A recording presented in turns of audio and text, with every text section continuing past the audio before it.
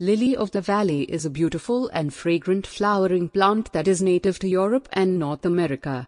It is a perennial that grows from rhizomes and produces delicate, bell-shaped flowers in the spring. Lily of the Valley is a popular choice for gardens and can be grown in a variety of settings, from woodland gardens to container gardens. Choosing a planting site. Lily of the Valley prefers a partially shaded location with moist, well-drained soil. It can be grown in full shade, but it will not flower as well. The soil should be rich in organic matter and have a pH between 6.0 and 7.0. If your soil is not well drained, consider planting Lily of the Valley in a raised bed or container. Preparing the soil. Before planting Lily of the Valley, prepare the soil by adding compost or well-rotted manure. Dig the soil to a depth of about 6 inches and remove any weeds or debris. If you are planting in a container, fill it with a high-quality potting mix. Planting Lily of the Valley. Lily of the Valley is usually planted in the fall or early spring. To plant, dig a hole that is twice the width of the root ball and deep enough to accommodate the entire plant. Place the plant in the hole, making sure that the top of the root ball is level with the soil surface. Fill in the hole with soil and gently tamp it down. Watering and fertilizing.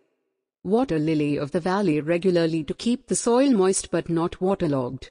Once the plant is established, it can tolerate some dryness. Fertilize in the spring with a balanced fertilizer, following the package instructions. Mulching. Mulch around the base of the plant with a layer of organic material, such as bark chips or shredded leaves. This will help to retain moisture in the soil and suppress weed growth. Care and maintenance. Lily of the Valley is a relatively low-maintenance plant, but there are a few things you can do to keep it healthy and looking its best. Remove any dead or damaged foliage as needed, and divide the plants every 3 to 5 years to prevent overcrowding. Pest and disease control. Lily of the Valley is generally not susceptible to many pests or diseases, but it can be affected by slugs and snails.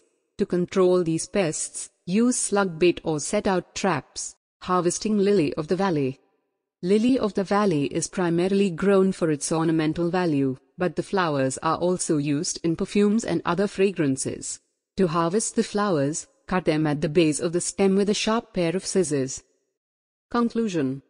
Lily of the Valley is a beautiful and fragrant plant that is relatively easy to grow. By choosing the right planting site, preparing the soil, and providing the plant with proper care and maintenance, you can enjoy its delicate flowers for years to come.